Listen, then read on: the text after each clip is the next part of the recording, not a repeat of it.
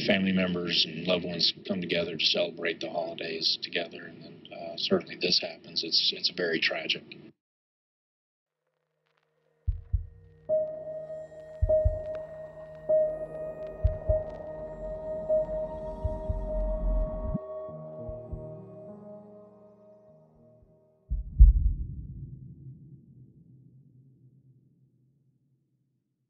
The Christmas capital of the state of Texas, guess where it is? How about right here in our own backyard? Since 2009, the city of Grapevine has held that title. From the decorations on each storefront along its historic Main Street to its endless list of holiday events and programs. There's over 1,500 activities from the start November 22nd all the way to January 10th. The city of Grapevine takes Christmas to a whole new level. To be the Christmas capital of Texas, you can't buy it out of a catalog and have the same thing the next city has or the next state or county. On December 25th, people around the world gather together to enjoy Christmas Day. They look forward to the good food, the gift givings, and the Christmas films. Grapevine, Texas is a suburban middle-class town covering 16 square miles and home to roughly 50,000 people. It's safe to say that folks in Grapevine love Christmas. It was even named the Christmas capital of Texas. Christmas Day, 2011. It was quiet and calm in Grapevine. People were spending time with their families and everything seemed normal. That was until 11:34 a.m. Grapevine 911, where is your emergency? Hello, Grapevine 911. You need help? Are you sick? What was that? Do you need an ambulance or police? Hello? One moment. I'm just getting heavy breathing on the phone and I'm trying to talk to you, so please send both. The caller was breathing heavily and it was not clear what was being said or what the situation was. We're sorry, the number you have dialed is not in service at this time. After roughly 20 seconds, the line went dead and the caller was no longer responding. The call had come from the landline of a local apartment, so police and firefighters were quickly dispatched to investigate what, if anything, was going on. Just 3 minutes later, the police arrived at the two-storey unit of the Lincoln Vineyard Apartments, part of the 2500 block on Hall Johnson Road. The apartment the call had come from was located at the back of the complex and overlooked the fields of Colleyville Heritage High School. Many people had left to spend time with families and loved ones, so loads of the apartments were empty. When they arrived at the apartment, the front door had been locked from the inside. They knocked on the door, but the silence was deafening. Nobody was answering or coming to the door. Officers looked through the window and came across a gruesome scene. There were 7 bodies, some on the sofa, some lying on the floor. Knowing that they could not waste any time, they kicked the door in and gained entry to the apartment. It was in the living room they found the bodies. There were 3 males, 2 adults and a teen, and 4 females, 2 older and 2 younger. They had all been shot to death. Some of them had defensive wounds, indicating that they had attempted to shield themselves from the bullets. It appeared that they had just finished opening their Christmas presents when the massacre took place. The 2 adult males each had a gun in their right hand. None of the neighbours reported hearing any gunshots, but there were not many people around in the apartments at that time. As the police found out across the complex and crime scene examinations got underway, one thing stood out. A sport utility vehicle was parked outside the apartment. After running checks, they found that it was registered to a man who lived 2 miles away in the suburb of Colleyville. News was quickly spreading about the Christmas Day massacre, but they needed to identify the victims before any information could be released, as well as inform the next of kin. The police thought they knew who the victims were, but they had to be sure. Getting confirmation would take longer than they wanted, as the state driver's license fingerprint database wasn't available due to it being the holidays. It's probably the worst investigation that we've had to, investigate in, many years. This is something that's very tragic, and, regardless of what day of the year it happens on, it's something that's very unfortunate, but it's certainly amplified given the fact that it is Christmas today. I've been with this police department for 12 years, and this is probably the most tragic thing that I've certainly been involved with. And I think, I can speak safely for the rest of the police department. I don't think any members of the police department has encountered something like this on Christmas Day. Grapevine police say someone inside the family's apartment called 911 around 11:30 Sunday morning, but the line stayed silent. Officers soon arrived and broke down the door. It appears that the victims are all in one central location, living area, kitchen area. The 4 women and 3 men, ranging from their late teens to early 60s, had been shot with a pistol. The bodies were removed from the house and taken away to have autopsies carried out. After this, the names of the victims were eventually released. They were all part of the same family. Sergeant Robert Eberling explained that there had been 2 weapons, one being a Glock 23 40 caliber pistol with a 10-round clip, and the other being a Smith & Wesson 915 model 9mm pistol with a 15-round magazine. This was registered to the owner of the vehicle parked outside. The weapon had been purchased in 1996.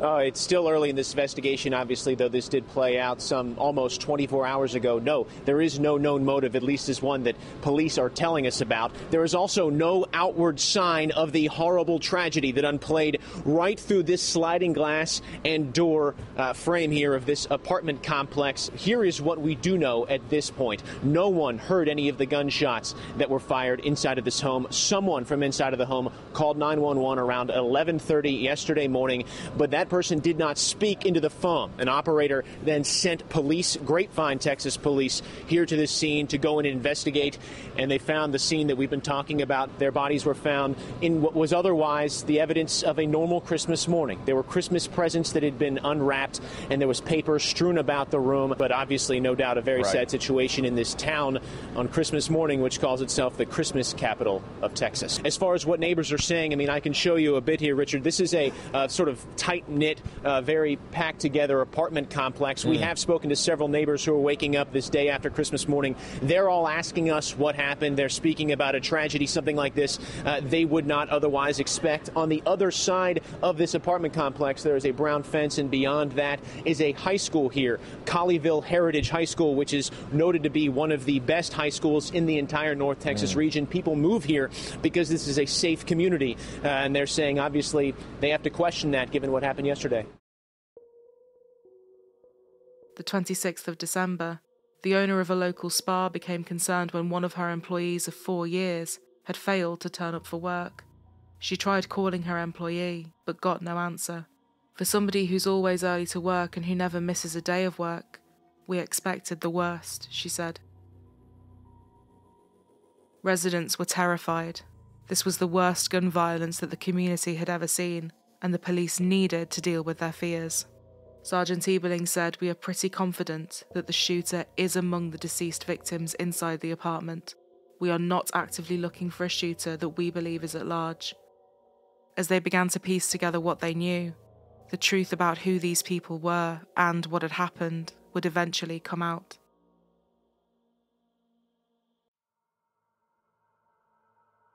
Colleyville, Texas, a wealthy suburb of the Dallas-Fort Worth area, just a few miles away from Grapevine, home to the Yazdan-Pana family. Parents 56-year-old Aziz and 55-year-old Nasreen had both been born in Iran.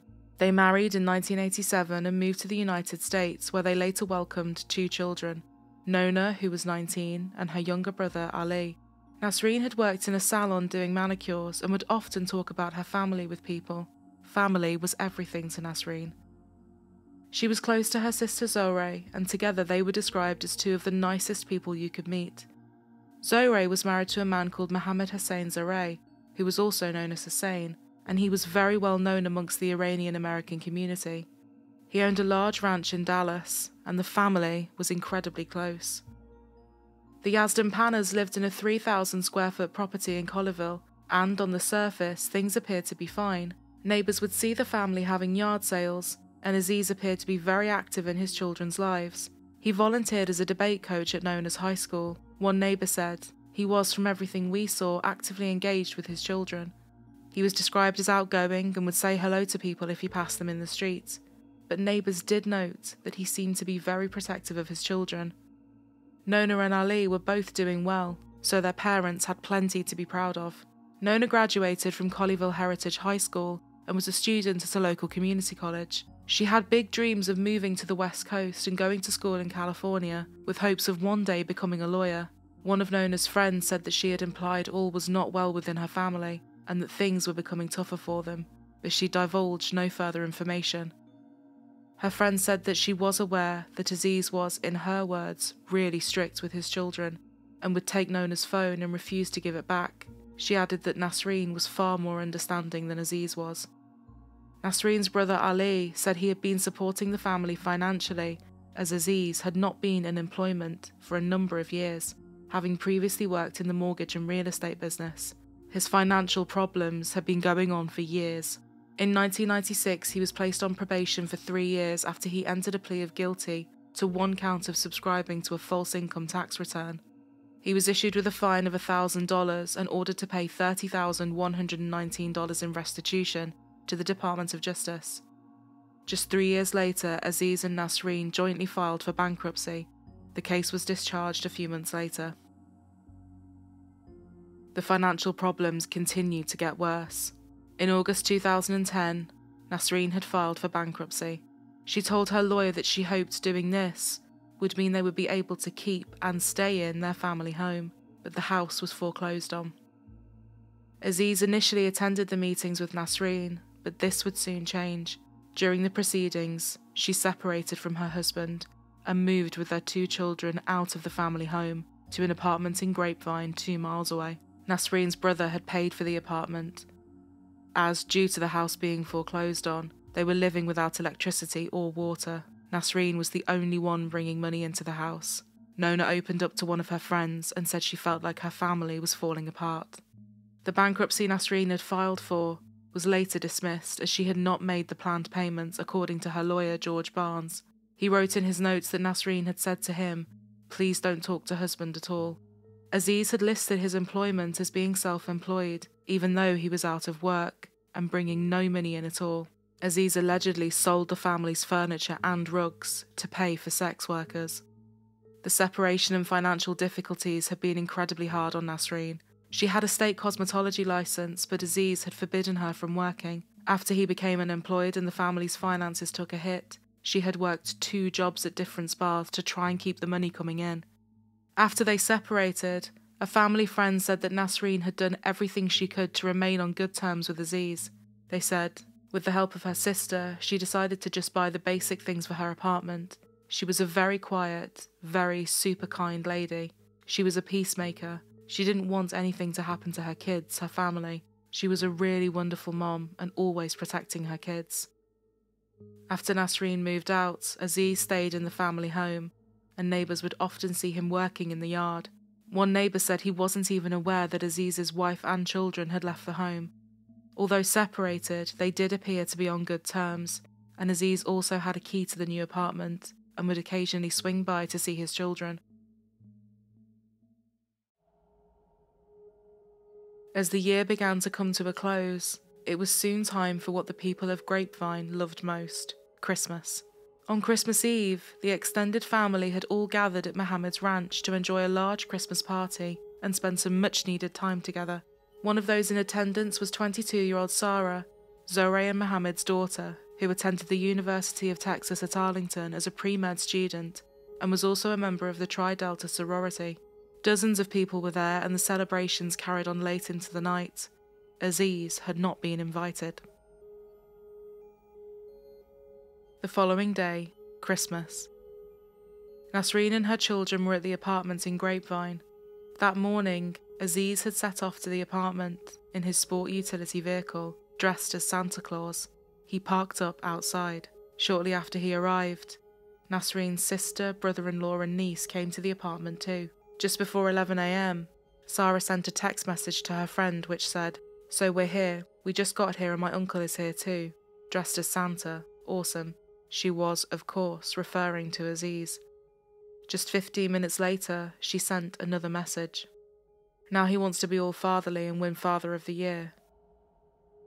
Within a few minutes, after opening their gifts, Aziz revealed he had brought 2 guns with him. He opened fire and, in terrifyingly quick succession, killed 6 members of his family. Ali, Nona, Zohre and Sarah had multiple gunshot wounds and had been shot several times in the head. Mohammed had shots to his chest, stomach and head. Nasreen had 1 shot to the head. At 11:34, less than 20 minutes after Sarah had sent that text message, the 911 call was made. Grapevine 911, where is your emergency? Hello, Grapevine 911. You need help? Are you sick? What was that? Do you need an ambulance or police? Hello? Although what was said on the call was not clear to the dispatcher at the time, the police decided to run it through a different software to see if the audio could be enhanced and if any more information about what had transpired could be found in the call. After doing this, it was determined that someone said, "Help, help," and then the caller said, "I'm shooting people." They came to the conclusion that Aziz had made the call to emergency services. Grapevine 911, where is your emergency? Hello, Grapevine 911. You need help? Are you sick? What was that? He had then attempted to stage the scene and point the finger at Mohammed. He put the Smith & Wesson into the right hand of his brother-in-law, trying to make it appear as though he was the shooter as well.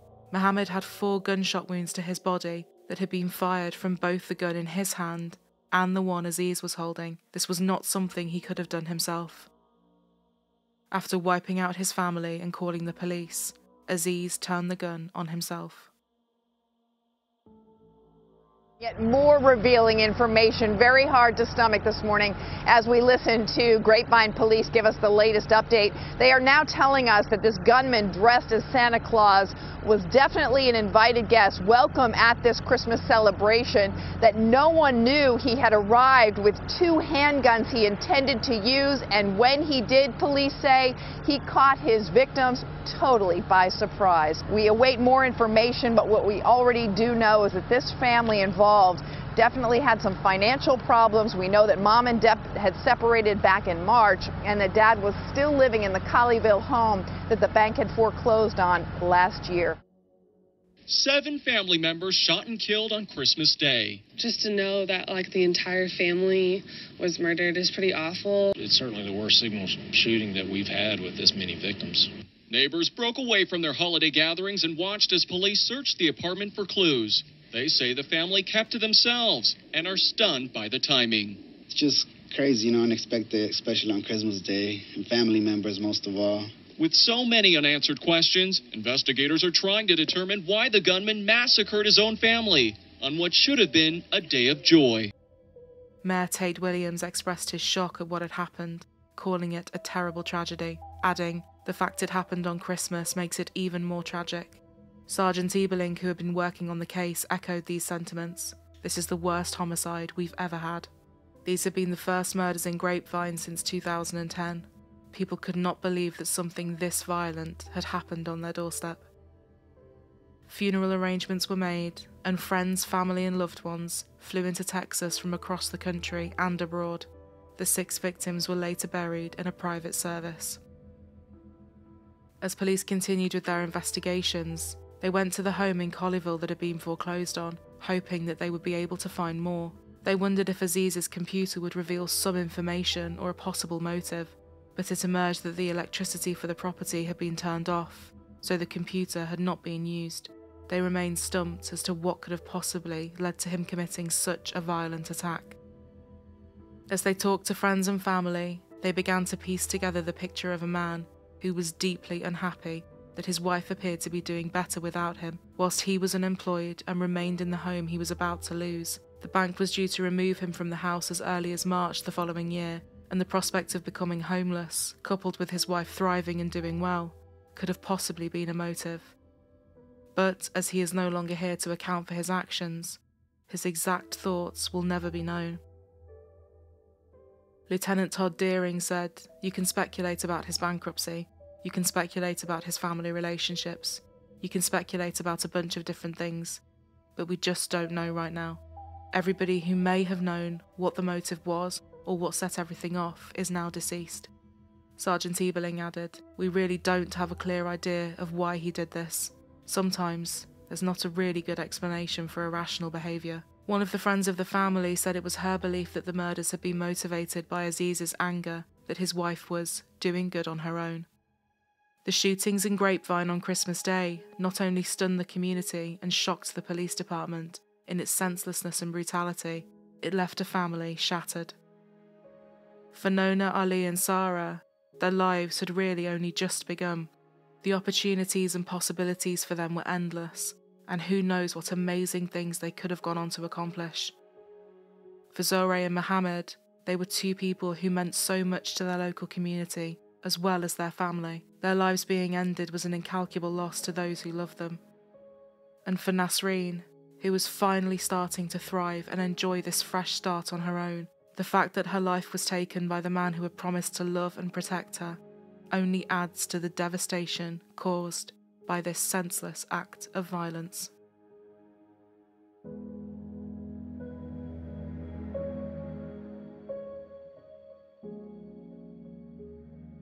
For those of you that like to listen on the go, we now have our episodes in podcast form, and you can now find this via the link in our description box, or by searching Truly Criminal Podcast on your podcasting platforms.